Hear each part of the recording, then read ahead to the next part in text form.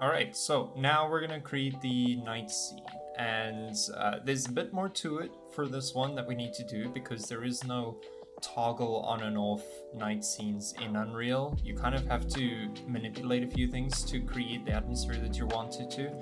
This is hard to find. Like, I tried finding stuff like this online, I think 2 or 3 years ago, and I couldn't find anything. And then eventually it just got to me trying to figure it out on my own. So again, the methods that I'm showing here, to a point, it would be good for game engines. But then obviously when we start adding like the quality increases, like the final gather and whatnot for some of the Lumen scenes, whether or not that's effective for a game engine, I don't know yet. We're still playing around with that ourselves here at the studio. But I do know for portfolio renders, this is what you want to do. So let's get started. We're gonna get rid of everything that we have over here, just like we did before, and I'm gonna show you again from scratch how I did everything. So I'm gonna select everything. We're going to delete it, open up our environment light mixer, and we're going to start creating all of our stuff again. And notice how obviously everything by default comes into play, so it looks exactly like it did before. And we're going to move that into our lighting folder, just to keep things nice and organized. Type in post processor, bring that in, make sure that that is set to just the world origin, just over here.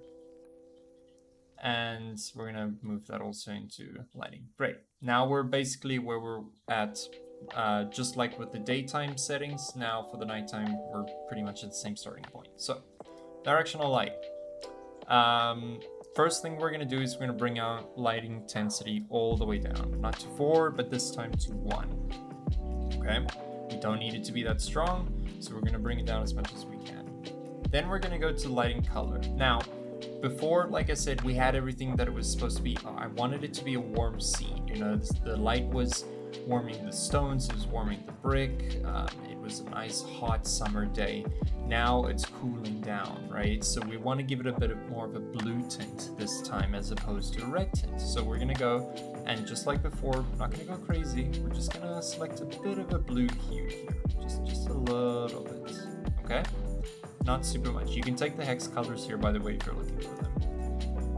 Next, we're gonna do the source angle, and this is gonna make a little more sense later, but essentially what the source angle is it's basically the size of the sun, really, like the asset itself. I'm actually just gonna first move this, because it's not where I want it to be. I want it to be somewhere around here so we can see it down the line. So for the source angle, we're gonna bring this up to 3.64, and you're gonna see in a minute here why. 3.64. Okay, you can't see it right now, but I'll show you in a minute. Then the soft source angle, we're gonna bring that up all the way to 5. Now for the indirect lighting intensity and volumetric scattering intensity. Now, if you remember before, we didn't make this like all the way, but we are going to do it this time, and it's mostly because of the night scene has a different effect for indirect lighting compared to the day scene, and it's gonna make a little more sense down the line when we actually get to the night part of it.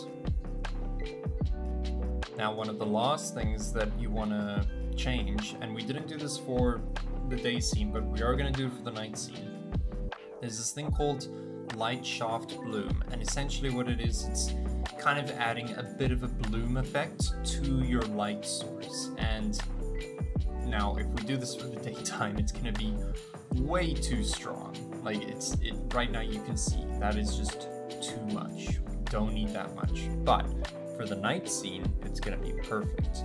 So for now, the bloom max brightness, we're going to bring this all the way down, and we're actually going to change this to 0.05. Okay, you can't really see it, but it will play an effect a little bit later. Next, we're going to move on to exponential height fog. Kind of the same thing that we did before here. We're just going to change the fog density just slightly though. So we could leave it default, and that's totally fine, but for the scene that I created and what I was looking for, these are the settings that I used. So 0.2, same as before, but then the fog height fall off, we're gonna make 0.95.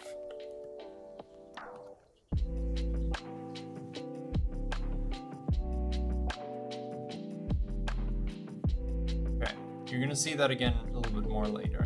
And then just as before, we're gonna check volumetric fog. Look at that. Again, I know it looks a bit bright, but this is all gonna change soon. All right, next is post-processing. And we're gonna be a while here. So before we do anything else, it's gonna be a little bit hard to see what we wanna do if we don't apply the infinite abounds checkbox first. So we're gonna check that on. Now, every change that we make here, we'll be able to see right away. And the first thing we're gonna do is we're gonna go into exposure, and we're gonna check on metering mode and exposure compensation, and you're gonna change this to manual. And again, just like before, it's a really dark scene. And we're gonna bring this guy up to 10. Bring it up to 10, you'll see our scene looks a lot darker. Almost as if it's getting ready for nighttime. But the temperature is just, it's a little off, right? It doesn't feel exactly like nighttime. Like it feels, you know, it's getting there. So what we're gonna do is we're actually gonna now scroll down, and you're gonna look for,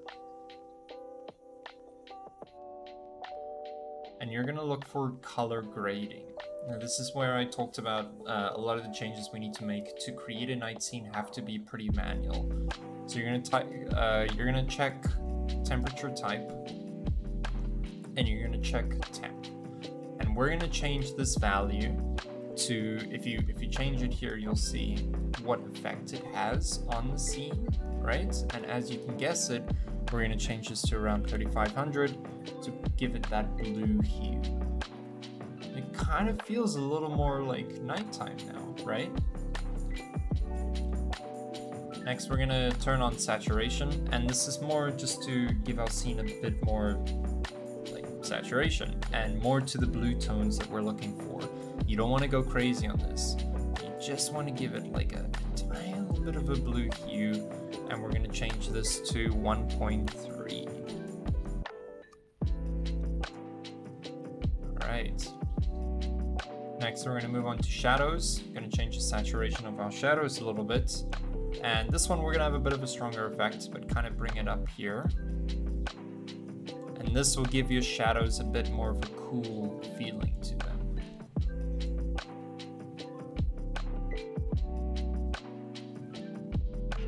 Then we're gonna move on to contrast, same kind of thing. Give it a bit of a blue hue. Yeah, I think that kind of works.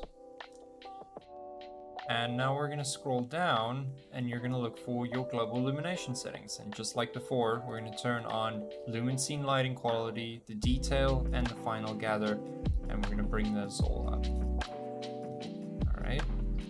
You're gonna scroll down, and we're gonna go on to our reflections. Same thing as before, we did for day scene. And then we're gonna come to ambient occlusion and bring those up. All right, it still doesn't quite feel like what I'm looking for. It just, like, it's nighttime, which is great, but it's still not really what I envision as like a good nighttime with moon lighting. So now we're gonna move on to our skylight. And just as before, we're going to change our intensity scale to 0.1. And that's just going to bring the intensity of the skylight down. And we're going to bring the indirect lighting intensity up and the volumetric scattering intensity up. Yeah, that's having a good effect.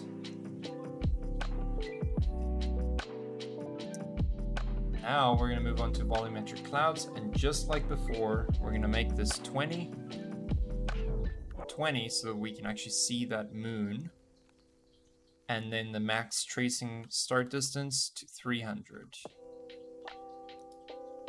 There you go. Isn't that a lot better? So you've created your scene, and let's kind of look at it now. Like, am I happy with how it's coming out right now? Well, yes and no. Like, you need to look at your scenes and just kind of think, what can I do more to improve it? What can I do more to make it look a lot better? And for me right now, I'm kind of going through a lot of everything, just kind of skimming over stuff here. And I just feel the intensity of the moon is a bit too much. So I'm gonna bring this down to 0.5. There you go.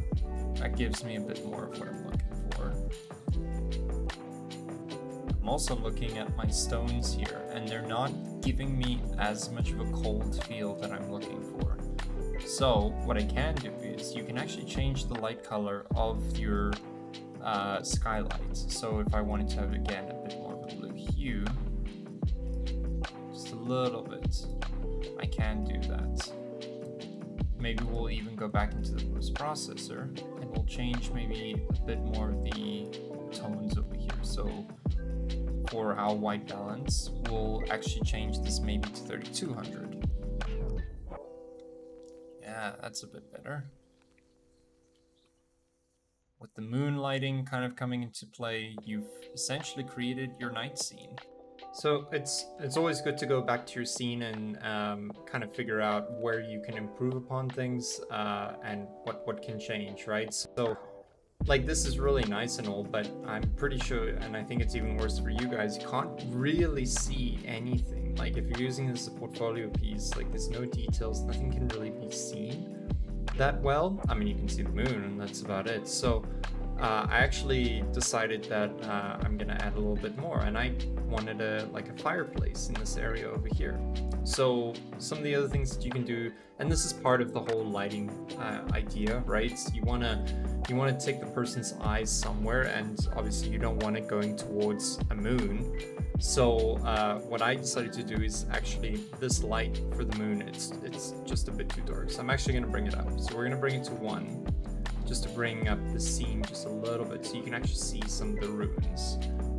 So I decided I wanted to do like a little fireplace over here just to take the eyes somewhere, you know, when someone's looking at this as a portfolio piece or even in a game, right? Lighting is used as a storytelling mechanic on where people should go and what they should do. So what I decided to do is I wanted a fireplace over here. So I went into Quixelbridge and I just typed in ash. So if you're typing ash, you're gonna get these charcoal piles that you can use, right? So if you scroll down, you'll eventually get something like this, charcoal piles. And this is obviously what it sounds like. I'm gonna use it as piles where the charcoal just kind of like lays flat. And this is exactly what it sounds like, right? It's just a pile. It's going to be a decal that I'm going to put on the ground, and it's just going to be where some charcoal from burnt wood would be. And then I'm going to type in firewood. Let's see what I get. And I get some stuff, but it's not what I'm looking for. Like these are not burnt, and here's some burnt stuff. So then I went and I took this burnt firewood pack. I ended up bringing it all into Unreal, and I created an actor for it. I created some fire in Niagara, and the stones that I made, I put them in a circle. And I ended up just placing it in the scene here, so I'll just show you what I did. So I already placed this stuff in the world, but I'm just going to show you how I did it essentially. So first thing I did is I brought in a point light, right? And the point light, because it's fire, I wanted it to be a bit warmer, so 6 is a good light for me. And we're gonna just make it a little bit red. There you go.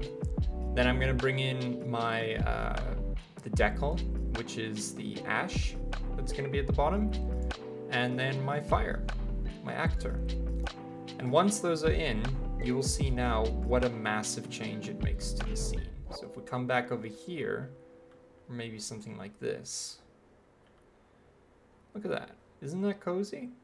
And there you go, that's a night scene. It is important that if you're creating night scenes for your renders or for your games, you need to have different kind of light source to take the eyes to, right? Because now my eyes are there, and that's cool and all, and the rays are having an effect, but I'm more focused on what's going on over there. So yeah, that's it guys. That's how you create a night scene in Unreal Engine 5, at least how I figured it out. There might be other ways to do it, but this is the best way that I've kind of pieced things together. So If you guys like these, like I mentioned in the previous video, like, share, and subscribe, all that YouTube jazz, and leave a comment on what you guys like to see more of. I am doing these little short form YouTube tutorials on Unreal Engine as I'm learning things, as the studio's learning things. We do have more devlogs coming out soon, but until then, thanks for watching guys, and we'll see you in the next video. Cheers.